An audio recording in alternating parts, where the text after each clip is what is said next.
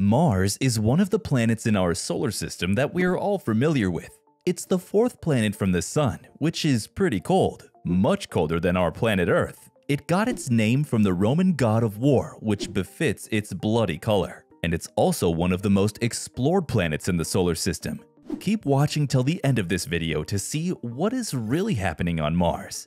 Mars is also known as the red planet because of its red color as a result of the iron-rich material that is present in the loose dust and rock that covers its surface. This iron mineral oxide or rust is the reason this soil on Mars looks red. The soil of the Earth is also similar to that of Mars. Mars has a diameter of 6,791 kilometers, about 4,219.73 miles. After Mercury, it's the smallest planet in the solar system, which is half the size of Earth. Have you heard of any mountain taller than Mount Everest? Well, Mars houses the longest and deepest valley as well as the highest mountain in our solar system. The mountain is a volcano known as Olympus Mons, which is 3 times taller than Mount Everest, about 21.9 kilometers, about twice the cruising altitude of a commercial jet high. Wow! The valley is Valles Marineris, which is named after who discovered it in 1971, Mariner 9 probe.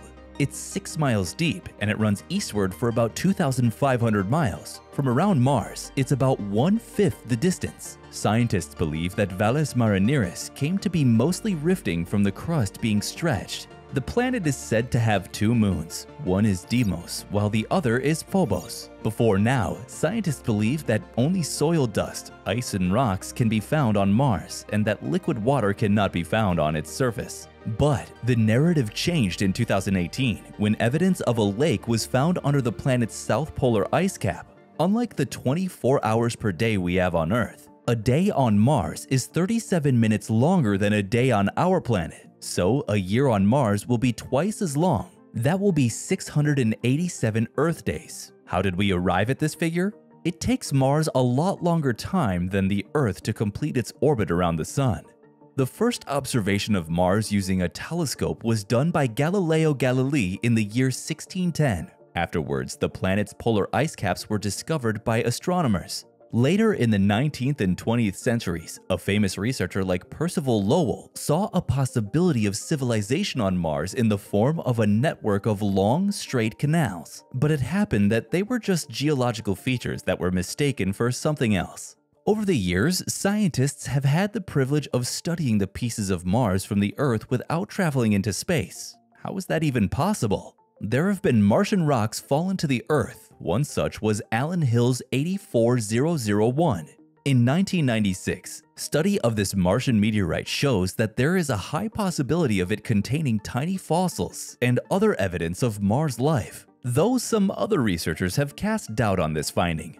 Later in 2018, another meteorite was studied, and it was found that carbon-containing building blocks of life and other organic molecules could have formed from a chemical reaction on Mars, although this was not necessarily evidence of life. As a result of these unclear facts, the observation of Mars by spacecraft began in the 1960s. In 1964, Mariner 4 was launched by the United States, followed by Mariner 6 and 7 in 1969. With the help of these robotic spacecraft, the early mission was shown that Mars is a barren world with no sign of life in it. Mariner 9 was also used to observe the planet in 1971, where 80% of the planet was seen, and it revealed the big canyons and volcanoes in it. Fast forward to 2008, NASA got a report from the robot that was sent to the northern plains of Mars that among many other substances, there was presence of water ice in a subsurface close by.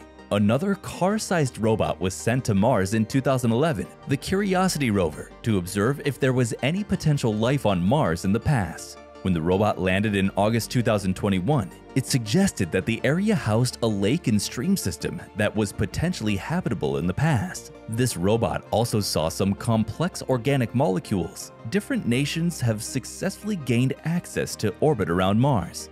Mars in some ways has several similarities to Earth. It has seasons, polar ice caps, weather, canyons, and extinct volcanoes. NASA designed a car-sized rover bot named Perseverance, or nicknamed Percy, and the mission is to explore Mars for newer discoveries. This rover robot has spent more than a year making its way to the Delta to do its primary studies or exploration. After landing farther away from the delta than scientists had hoped it would land, it drove around the area called Jezero's floor. One of the surprising things found in this area is igneous rocks formed directly from volcanic activity. Scientists expected the crater floor to contain sedimentary rock. It was April 2022 that Perseverance finally arrived at the delta they had intended it to land, and it was the time scientists found out what they and many researchers have been searching for.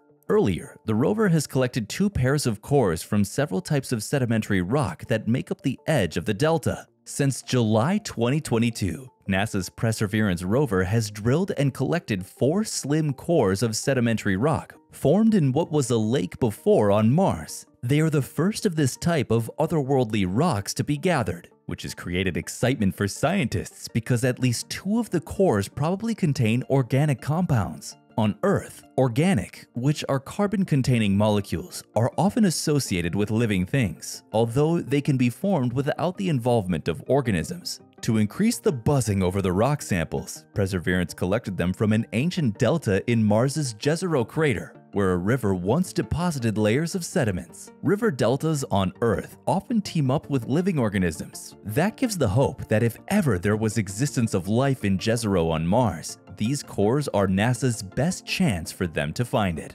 One of the rock pairs comes from another rock named Skinner Ridge, which is made of fine-grained sandstone like a type of rock seen in many places on Earth. Viewed up close in Perseverance's sampling tubes, the Skinner Ridge cores are studded with round grains of dark material and they appear bright. These darker grains were probably carried by the ancient river that once flowed into Jezero from regions that lie perhaps hundreds of kilometers away. So, the study of those grains might reveal to scientists the history of far distant areas of Mars. The other pair of cores that was recently collected comes from a spot called Wildcat Ridge. The spot lies just 20 meters from Skinner Ridge. These samples have brighter colors and are more homogeneous. They are likely to be a mudstone and are smoother than the Skinner Ridge cores. What does the fine grain show?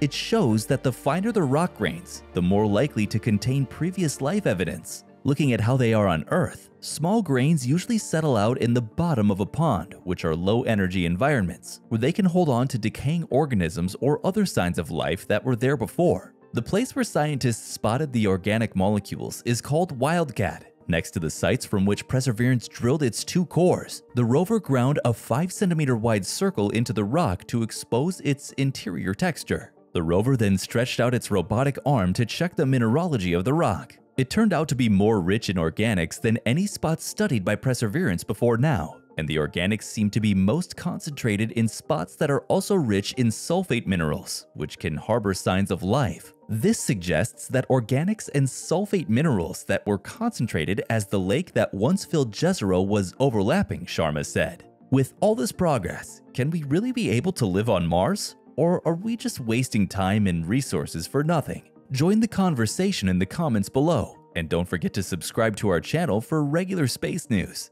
Thanks.